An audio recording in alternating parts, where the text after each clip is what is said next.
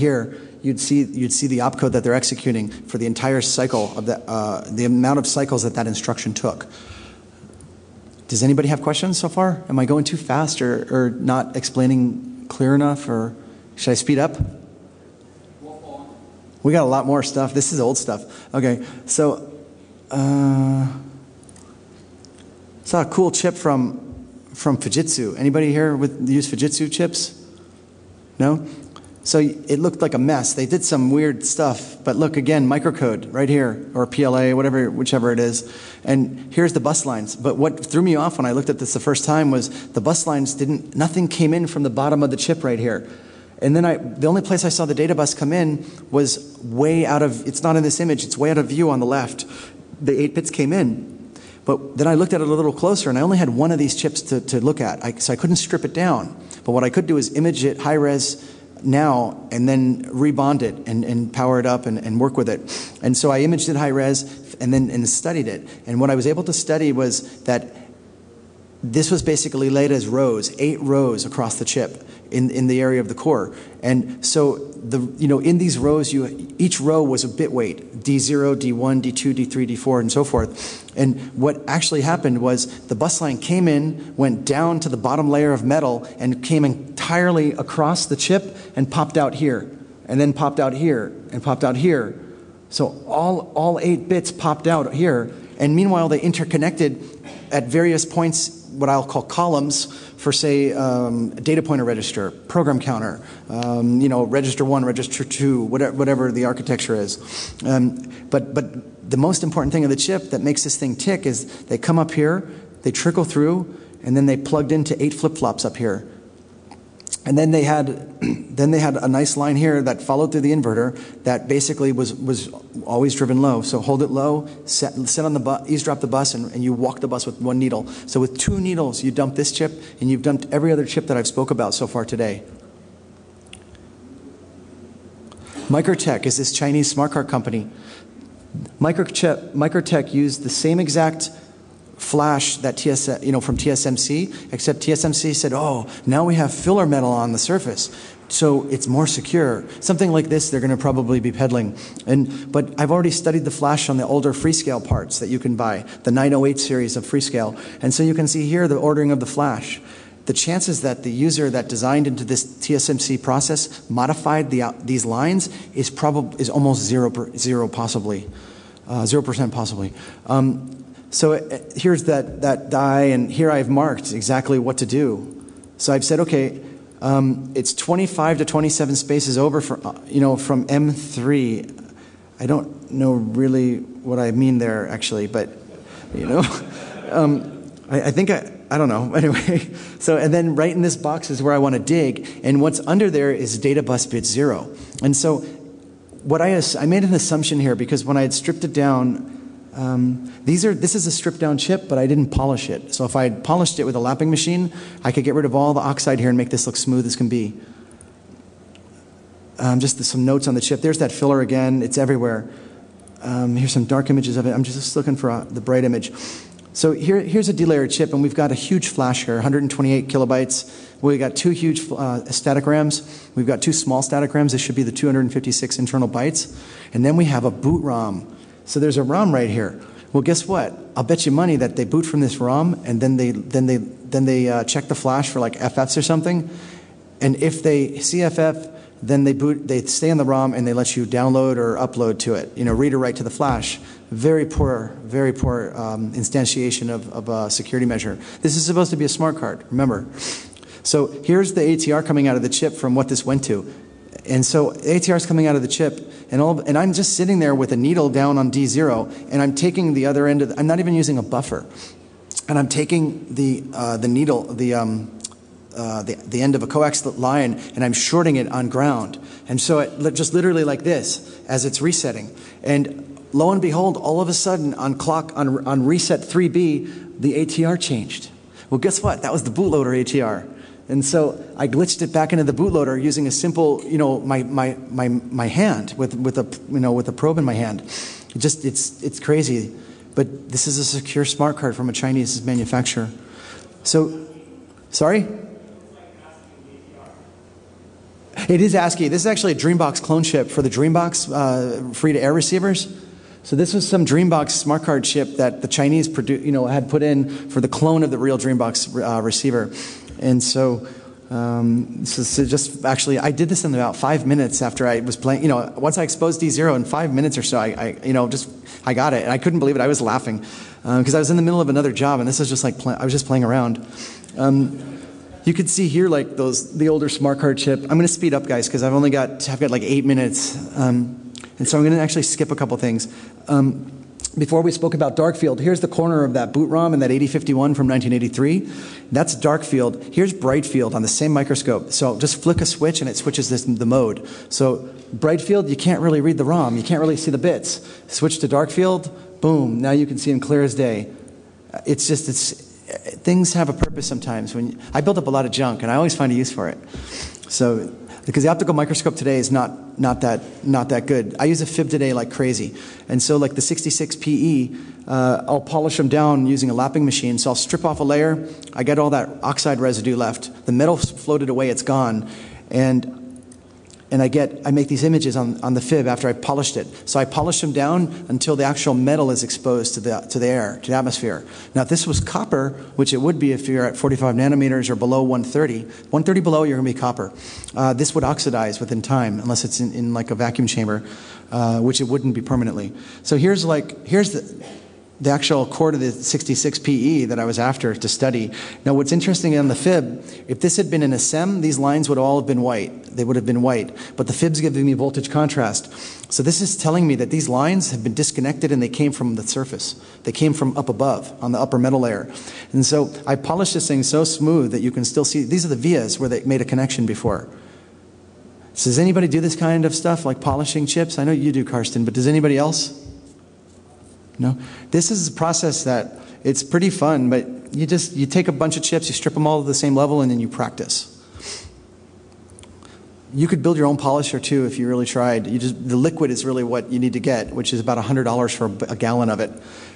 Here, if they had made microcode changes to the 66PE, I would have seen it in this table. This is one of the instruction tables. The 66PE, as I've discussed when I did the TPM attack, runs on microcode. And so it's kind of their doom. Now the bus scrambling I spoke about earlier, nobody's doing that anymore. They're doing it maybe outside the core, but in the actual central nervous system of the chip, the CPU is almost never scrambled, and I don't know why. Here's the metal 2 layer of that same area. So now in Photoshop, I can stack these images, and I'm running out of time, so I'm going to try to find that fast. I'll find that last. So another cool thing in the fib, you get a chip like an ST with a mesh. I can drill down a hole. This is all tungsten residue right here, or platinum residue. I have both metals in my fib.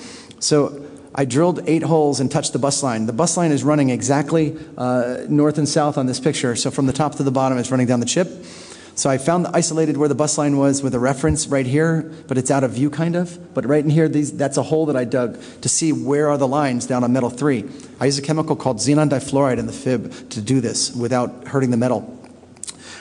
So drilled 8 vias down, touched metal 1, and then filled the via to the surface with platinum, and then made little donut rings in platinum as well. And so then I had to isolate them because these would have been shorted out. So then I used that same xenon difluoride gas, and I very carefully milled boxes around them. And it's black because it's an insulator again. The tungsten's been removed, and this is the oxide. Where here, this is like a spray can when I'm using the tungsten deposition. There's overspray always. So that was called a cleanup. Here's some random chip that didn't have good grounding. Atmel Mega 8. Anybody use a Mega 8? Nobody? Okay. The poly, not a very good. I need to practice when I'm polishing the poly. ST Thompson 350 nanometer process. It's used for like Nagravision, people around the world, GSM SIM cards. Not secure, but people have to focus to break it. This is again polished, not perfect, but good enough for what I was after. So you can see like an overall mosaic I was starting to make of the chip. So these are 1, 2, 3, 4, 5 across. So this would have been 5 across by so many down, just to give me an overall mosaic in the fib. It's kind of I just did it because I could, but I didn't actually stitch them yet. Just no time. And so I was going to discuss this stuff, but there's not enough time to really cover it. The ST mesh, even today, I just did this last week with Karsten Knoll, make a nail polish mask, boom. It's in the Wired video, you can see it. The mesh is gone. The chip's alive if I repair the mesh, if I jump it. Here I'm focusing on the mesh, the actual top metal itself to show you. And here I'm focusing on the actual lines down below. There's 7 to 6, mesh is out of the way, hit it with a laser and touch the bus, and it's no problem.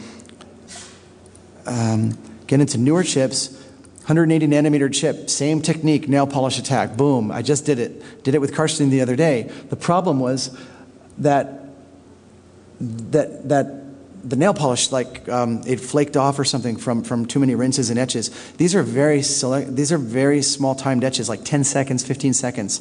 You dip it in, a drop of hydrofluorics going down here, diluted for 15 seconds. Rinse it, check it. Do it again. Rinse it, check it. And the hot plates, it's slowly breaking down the nail polish along with the HF2. But you can see here the lines below. And this chip will work if I jump the bus. There's no reason it wouldn't run still.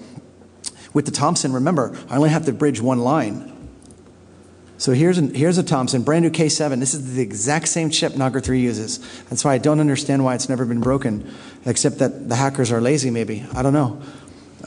Or the Canadians are I don't know, maybe the laws changed in Canada. So here you can see I dropped tungsten across here, and this is a tungsten deposit. You can see the overspray, and it's so far out of the way I don't need to clean it up.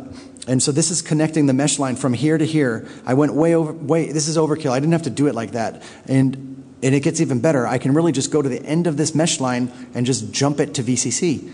Even today, the latest Thompson chips, the latest 180, 150 nanometer chips only have to be tied to VDD, whatever the input voltage is to the core. They give you some give you like a fake oscillation, but it's clocked by a digital circuit, and that digital circuit samples that waveform when it's high. And here, after I did this bridge as a test, I ate through the mesh. These are 8 random lines. They're not the data bus. I don't know what they are. I just was doing it to show you guys. And then if you want to know how small that really was, it's here. So you can see, oh, I'm sorry, it's here. It's here. It looks like a speck of dirt. It's so small. And so here's the bridge, and here, this is optically looking at it at 1,000 power, and here's the hole I made. It's so tiny. And then here's the edge of the chip that says K7 something. That 7 means it's 100, well, no, it doesn't, I'm sorry. If you reference this code back to the chip, it's an STW, so this is actually 180 nanometer. STN is 150 or so. Does anybody have any questions? No? I do need to show you one thing, though, before you go. Okay, one question. Do you have any software that you're using to automate the analysis of the imagery? It's something I'm working on, but I don't. I actually do this all by hand, which is crazy. But I'm working with Karsten up here in the front row, and he's got a nice set of tools out there that can help me to automate it. And there's various other programs that can help automate it too. I didn't even, like ST23 is 90 nanometers. Here's the ROM of one. You can see the ROM bits there, clear as day. But I literally will typically do this by hand. But if I'm going to image a ROM like this, I need to do it automated. There's no way I can sit there. And I'm also going to assume that the ROM is encrypted. So I want to get an image of it, and then I want to study how it drives the addressing scheme, and then where the bus goes as soon as it gets into the core, where's it going to go? Here's another picture of that 90 nanometer part. 90 nanometers is a pain in the butt, so I don't even want to know what 45 is like. And this is a mesh that they're trying to give another impression of. Does anybody else have a question? Can you come to the mic?